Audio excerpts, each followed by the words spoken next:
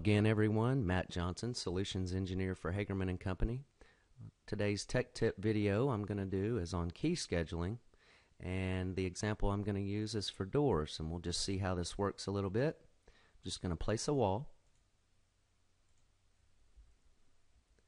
and we just want to add 3 doors. We'll use doors for this exercise. I'm just going to place 4 doors here. We'll annotate these so that we can show the mark for the door, so we can tell which door that we want to add different parameters to in the key schedule. So the first thing we'll do is add the overall door schedule. I'm going to select doors and say OK. So in this, we just want to add in there the type, which is going to be the dimensions of the door by size, and then we'll add the normal things that you would schedule on a door, like the width. We want to do the mark number. We'll move that up to be at the far left on our schedule. The height. And so now we have 4 doors with 4 different marks. They're all the same size, but each one represents each individual door. And so doors have other things, properties that need to be scheduled, such as finish or the frame type. And you can put all of those parameters into your schedule and change those individually one by one. But sometimes they're going to have door styles in a large building that's going to be needing to have certain configurations of kick plates, closers, finish, what type of frame materials and things like that. So let's look into a key schedule to propagate all those parameters into doors all at one time. So we're just going to close this door schedule, create a new one, and again our category will be doors again, but this time we're going to do schedule keys. We'll just leave the name door style schedule, and the key name will be door style. So as we start to go in here and add our key parameters, it's got the key name already in there as a field. We'll just add these: frame material, frame type, and then we'll create some of our own. So a couple parameters may be what lock set would be on the door. So we'll just tell it lock set, and this is going to be a text parameter. And I like to group all the parameters all in one place, so we'll just do those under materials and finishes. Okay. So now we have the lock set in there. Let's do some yes/no parameters, such as whether or not the door has a kick plate or a closer.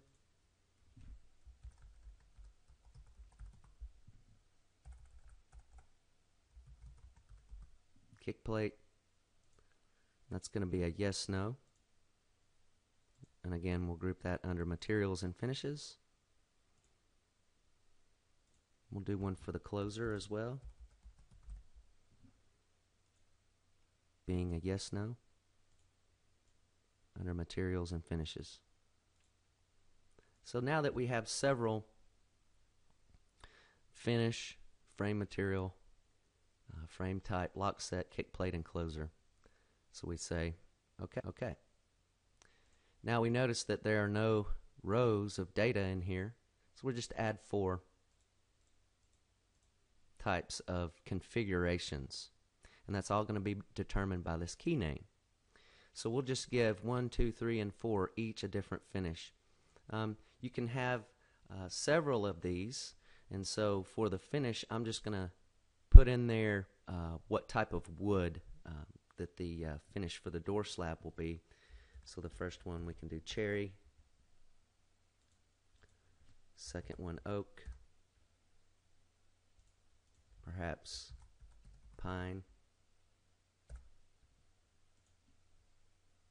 and poplar. For the frame material,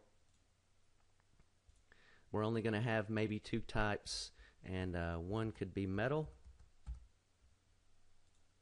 the other could be wood.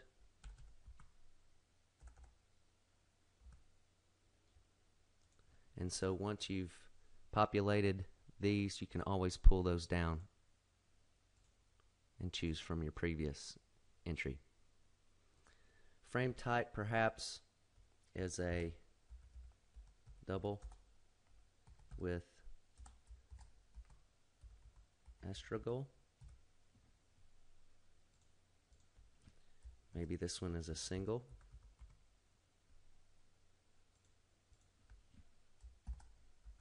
Double.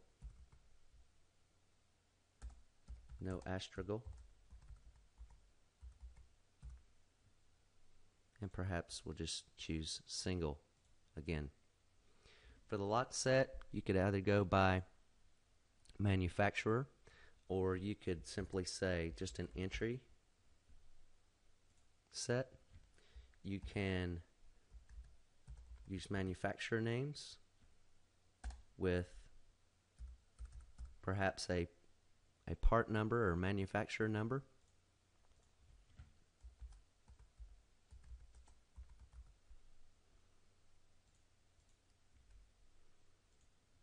Or just some sort of a description of what kind of lock set that you would like to put to this door. And these yes/no parameters, we're just going to put, if yes, we're going to put a check in the box. So we'll use every other one, and for a closer. And so now that we're done with our key schedule, we can add these in to our regular door schedule.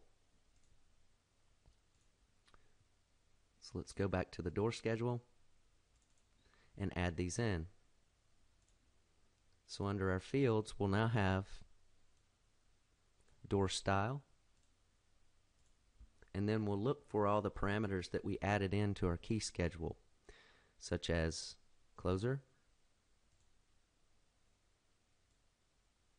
finish, frame material, frame type,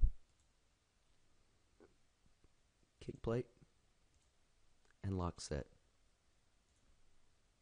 So now what we will do is take our door style, which is our key to assign to each door, and we'll move that down, and we will hide that later. So now that we have these in here, we can go through our doors and pick the configuration for each individual door instance. So the door style is noted as none. So I'll just assign each one of these a different key. And as you notice, as I give them the key, the parameters automatically get populated.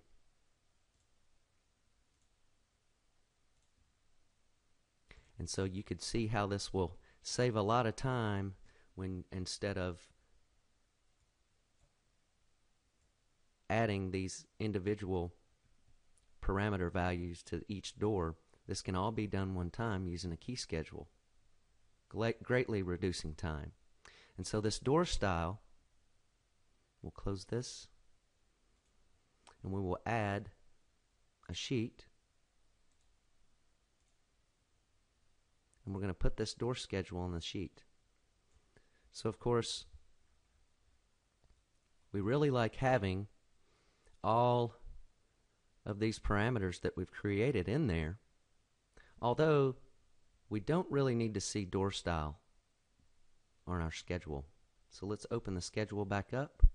We're going to take this off, but it will be left in by formatting that one. Door style, we'll call that a hidden field. That disappears, it's still in there. Now we only have the parameters that we want.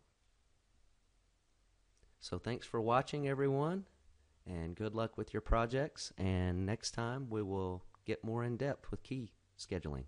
Thanks. See you again.